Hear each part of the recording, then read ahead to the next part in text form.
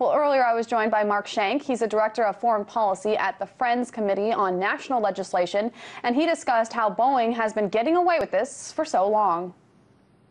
Well, Boeing's been getting away with it because every other company prior, every other defense contractor has been doing it, whether it was AECOM, KBR, ANHAM in Iraq, charging $4,000 for a circuit breaker that would cost on the market, normal market, you buy it for $200. They're charging $4,000. So it is standard protocol within the defense contractor industry to overbill. Sometimes we find out about it, sometimes we don't. Even the Pentagon itself hasn't done an audit on all financial expenditures. They don't claim to do an audit or to be able to even do an audit until 2017. So in terms of taxpayer dollars, it puts the IRS conference scandal in stark perspective, because that's peanuts compared to the kind of the millions that we're talking about here.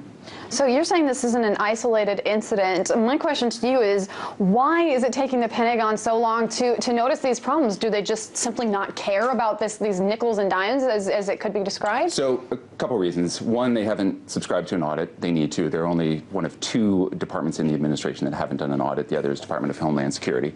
Second, in a war zone, it's very easy to profiteer off of war. Just take several examples. You cited the OIG, Office of the Inspector General.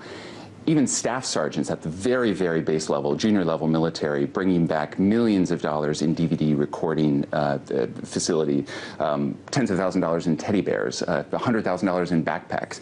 The only reason we're finding out about it is either because of the Special Inspector General for Iraq Reconstruction, Stuart Bowen, or Special Inspector General, it's a mouthful, for Afghanistan and Reconstruction, John Sopko.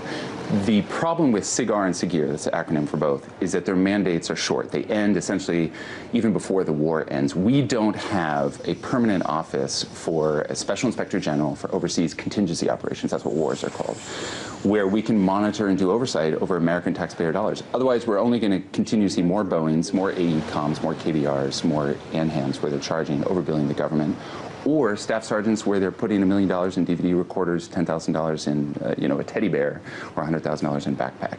This is a serious problem. It's a serious waste, fraud, abuse, corruption, kickback scheme problem, and the American taxpayers need to know that.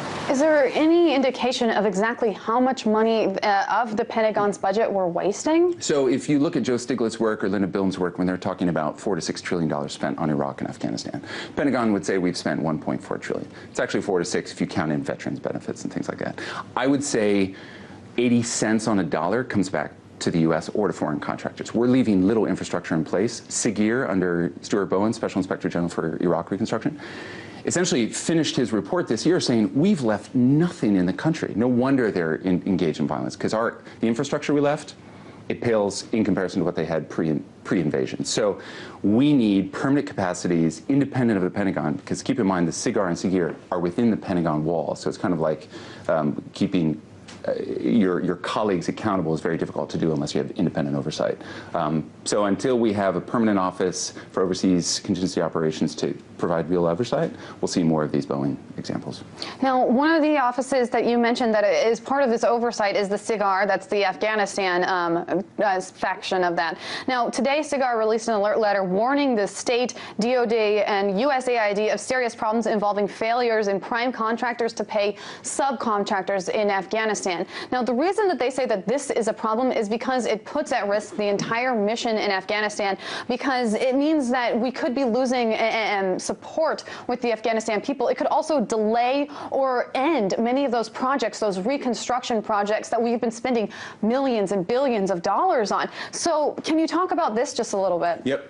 2 points. First, to John Sopko, I met with him when I was a congressional staffer on the Hill. He's doing a better job than his predecessor, Arnie Fields, who several members of Congress called for the firing of because he just wasn't doing good investigation. So we're finally doing better investigation within SIGAR, and Stuart Bowen at SIGIR is leading the way. But in terms of what the Afghan people or the Iraqi people are seeing, they're seeing development that's done primarily by foreign contractors, whether it's Comonix or AEI or SAIC or DAI, who are doing it behind the wire under heavy security. And so the Afghan people aren't seeing their schools reconstructed in a meaningful way or their roads rebuilt. And even so, if they are, they're done under wire, under security, so they're not using them because the Taliban might hit them. The real approach to development is local level. And we have just a very short amount of time left, but can you tell me very quickly, what's the solution here? Yep. So we need to make these oversight capabilities permanent. So merging the SIGAR and SIGIR into a permanent office where we do oversight. But I think long-term, the way we reconstruct these countries, it has to be done at the local level with local oversight, local leadership. That's the only way we're going to provide stability and reconstruction in these countries. So get the people involved in order to create the country that they want to live in. Exactly. Michael Shank, Director of Foreign Policy at the Friends Committee on National Legislation. Thank you so much for coming in, sir.